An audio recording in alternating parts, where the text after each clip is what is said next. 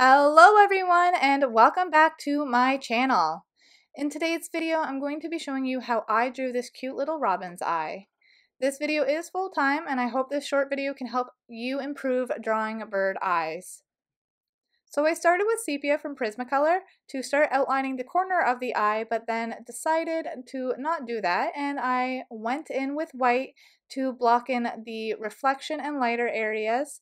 These areas are slightly above the bottom of the eye and just below the bright reflection you can see in the reference photo.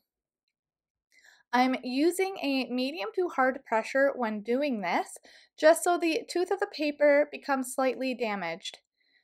I didn't need to work on this part as long as I did, but for some reason that day it took me a little longer than normal to block in these areas.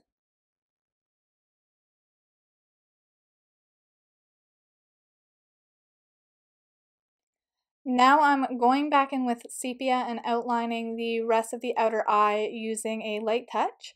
And after this is completed, I went around the reflection in the eye just so it stands out. This can also be a nice reminder to not put any color there at this time because you do not want that.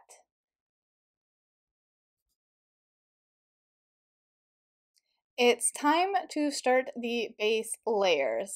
Going in with 10% warm gray, I layered that down all over the eye first.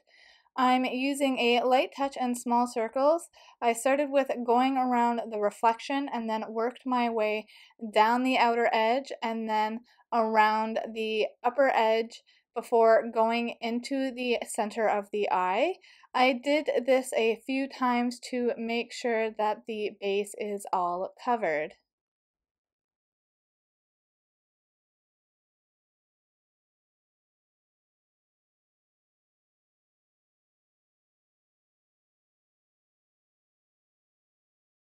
Looking closely at my reference photo, I can see a hint of brown in the light areas of the eye. For this, I used chocolate brown from Prismacolor. This brown has to be one of my favorites in the Prismacolor set. I'm just loosely putting this down in the areas that need it. It doesn't have to look perfect.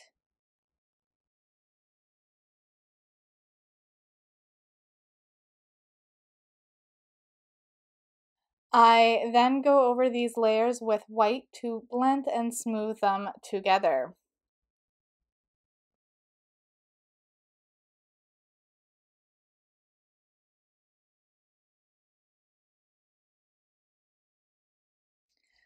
To help make some of the areas of the eye darker, I go in with 20% warm gray and 30% warm gray.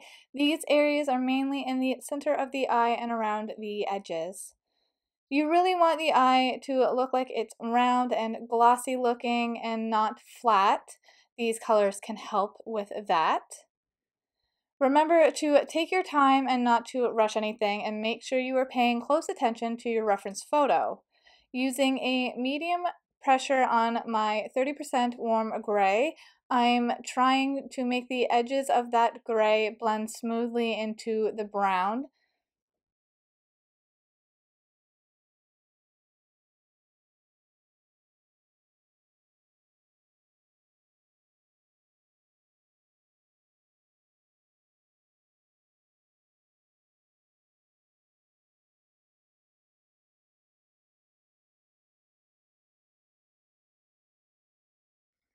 I then went in with indigo blue to help give more depth in the darker areas.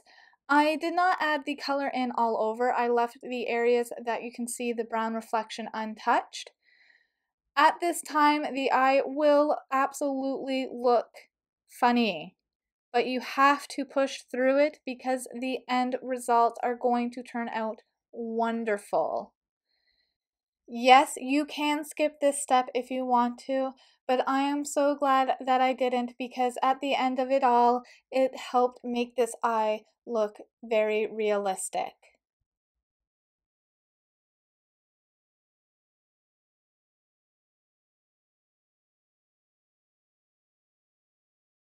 Going back in with chocolate brown, I added more pressure to the pencil to make sure you can really see that brown area in the eye. This can also help blend the edge of the blue more smoothly together with that brown color.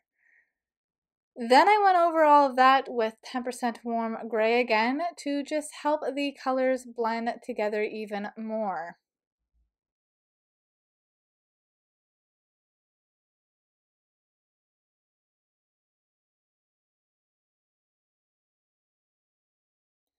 The next part is really when you can see this cute little robin's eye come together. Starting around the edges and then a little into the center and under the eye, I just added in 90% warm gray. Adding this color just made that indigo blue even better than it was before, and you can see that it was made to be there. I'm really focusing on the reference photo at this time, and I'm taking my time because I want to make sure I put that 90% in the correct areas in and around the eye, so that way it looks glossy and realistic. The eyes are the most important part of the drawing, and that's why I like to start with them first.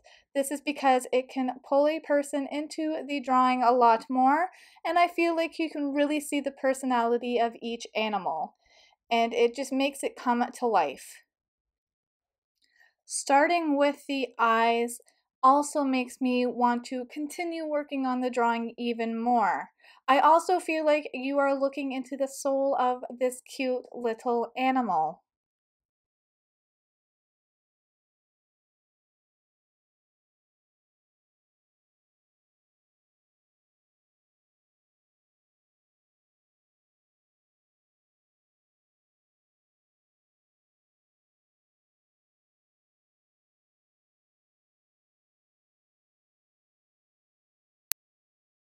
Once again, I'm going back in with that chocolate brown around the edges of the 90% that I just put down, just to make sure they blend seamlessly together. Finally, I feel like it's time to take the leap of faith and go in with black.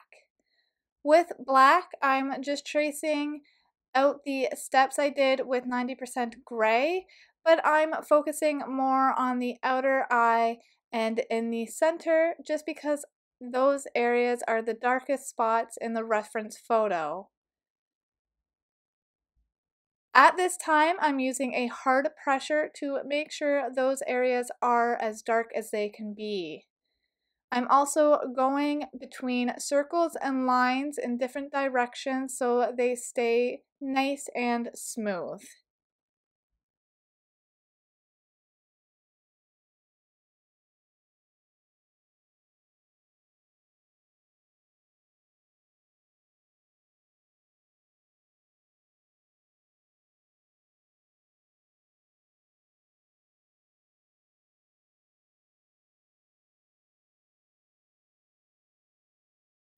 I go back in with 10% warm gray just to make sure the lighter areas can still be seen and blend the edges of the black into that area just slightly.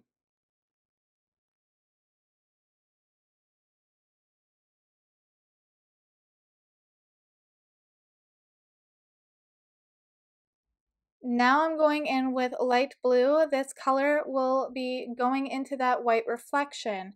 In the reference photo, there is a hint of blue in that area, and as you can see, it's just too white to stay the way it is. So going in with that blue will help pull the eye together. I then go in with sand yellow into the brown areas on the eye just because I feel like the gray has dulled the brown area down a lot. This will help the eye out so much.